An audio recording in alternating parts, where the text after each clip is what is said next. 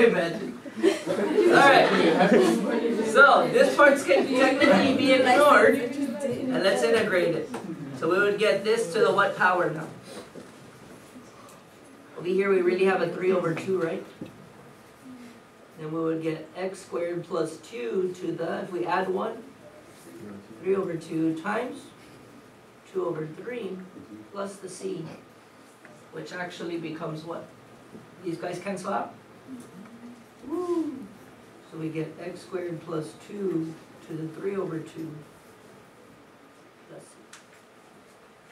Is that easier? Sort of, kind of? Yeah? Try the next one. You recognize a pattern. Does this one have the license? Wow, otro con permit without the license driving. Okay, so the license should have been what? 3x squared, but I only have what? X squared. So we need to add a 3, right? And if I add a 3 there, I need to put a 1/3 on the outside to cancel it out, so technically I have the same problem. And now I fixed it so that it works out nice for me. Right? So integrate that bad boy. 1/3 parentheses, we'll get x to the 3rd plus 1 to the 3 over 2 times 2 over 3 plus c. 1 times 2 is 2. What's 3 times 3, Monson? 9, very good. Times x to the 3rd plus 1 to the 3 over 2 plus c.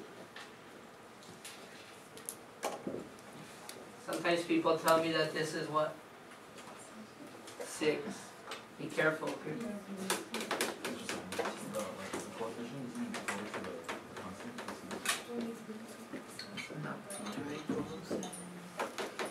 Cool? If you did, it wouldn't matter. It would still be a constant. How about this last one over here? Move it to the top first? Alright, so let's rewrite it. So we've got the integral of 3x times 2x squared plus 3 to the what power? Negative half? Alright, so. Let me see your license. What should it be? 4x. Oh, wrong license. Got 3x, right? Wrong state. Sorry, McLovin. This isn't Hawaii. What? You guys know McLovin? Yeah. Not me. Alright, so let's take that 3 out. And we want to make it a what, you said? A 4? Alright. So now I fixed it so that it does have the correct license, but what do I have to put on the outside? Times 1 over 4, right? So that really makes it 3/4 on the outside, right? So now I have 3 over 4, and what's going to be my integral over here, because we're going to ignore these guys because it fit the pattern, or it made it fit the pattern. So add 1, so we get 2x squared plus 3 to the half, divided by half, which is really times what? Times 2 plus the c. So what do we end up with over here? 3 over 2 times 2x squared plus 3 to the half plus c. What do you think? Is this cool? Makes it your life a little bit easier? Yeah. What's up? Why is it 1/4 times 6? There was a 3 there, so I took the 3 out, and then I replaced it with a 4. But I have to put a 1/4 out here, so the 1/4 times the 4 will cancel out, and it goes back to being this problem. So then this 3 times that 1/4 makes it 3/4. Cool? Okay? Yeah?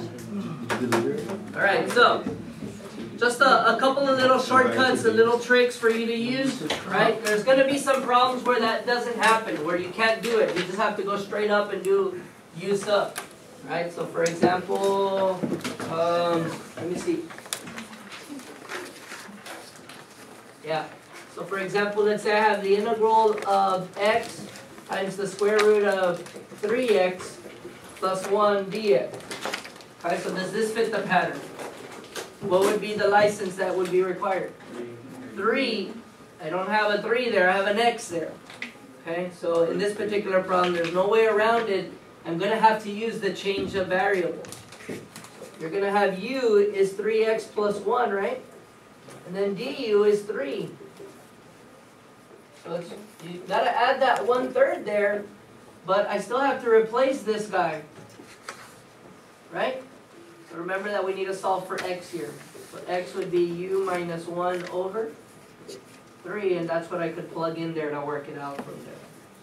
Right, so there's going to be some cases where it's unavoidable. You have to do it the old-fashioned way with u substitution. Remember, if something doesn't go away, you need to change the variables. Everything has to be in terms of u. Good? Alright. There are some like those on your assignments. Okay? Any questions? Alright. Yeah. When do we take the test for tension? Oh, no. Oh, you guys said that? Yeah. Tomorrow we'll do integrals of natural logs. The following day we'll do integrals of the natural exponential functions, e to the x, which are also easy. And then the next day we'll do integrals of exponential functions where the base is not e, where it's some number. Like 5 to the x or 20 to the x. Okay? And then that'll be it for this week. Next week we'll start strong and work with differential equations. And then we'll go with exponential growth. Yeah, this is day 60, but you're going to put part what? Part B. Extra? So make sure you label that part B because it was supposed to be done on the same day, but it didn't work out. Sounds good? Keep coming to tutorials. Right? Because it's looking like we're going to finish right before that first week of May.